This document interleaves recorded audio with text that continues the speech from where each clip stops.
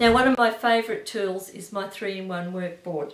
This is an ironing mat that lays out flat to iron on.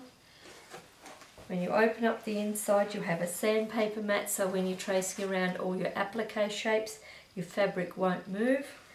Then you have a layout mat for when you're putting all your patchwork blocks down.